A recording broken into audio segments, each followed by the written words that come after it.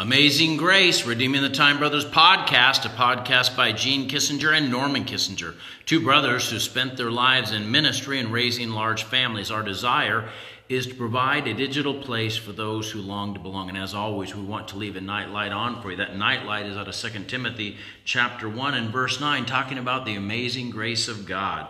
It says, who has saved us and called us with a holy calling, not according to our works. In other words, we don't earn it or deserve it, but according to his own purpose and grace, which was given us in Christ Jesus before the world began.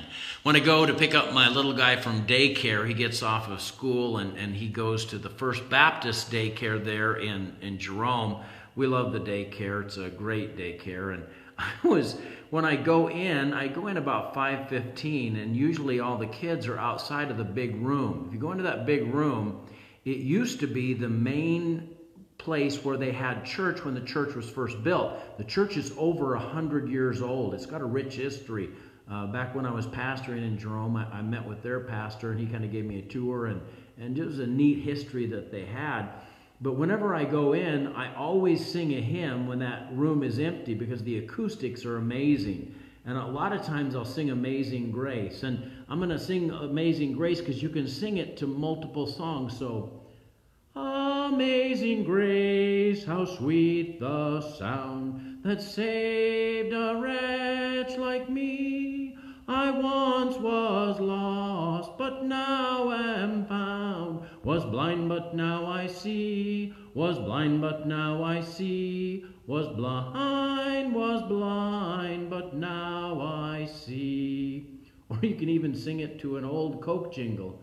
Amazing grace, how sweet the sound, saved a wretch like me. I once was lost, but now am found. Was blind, but now I see. He's a real thing, Christ is, and that's the way it should be. Hallelujah, that's the way it should be. He's a real thing. And of course, the amazing grace. Amazing grace, how sweet the sound that saved a wretch like me. I once was lost, but now am found. Was blind, but now I see.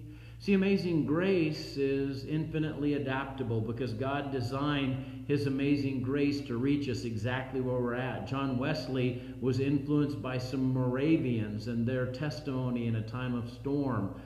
John Newton, the author of Amazing Grace, was one out of being a slave trader into the kingdom of God, and he fought the rest of his life against the slave trade. Amazing Grace transformed him.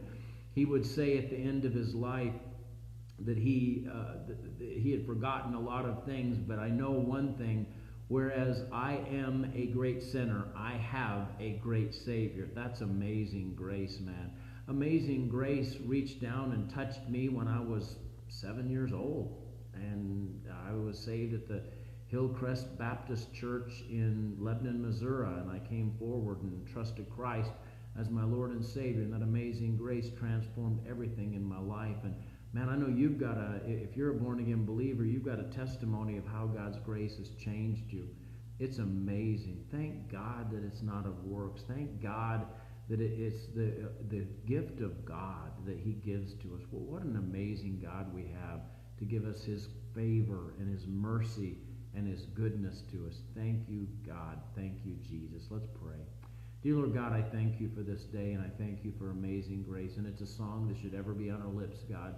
Let us adapt it. Let it be the new song that we sing. Lord, when we get to heaven and we are in the General Assembly, the Church of the Firstborn, and a song of praise burst forth from our lips, may it be Amazing Grace and the old rugged cross. Thank you, God, for your goodness to us. Watch out over us.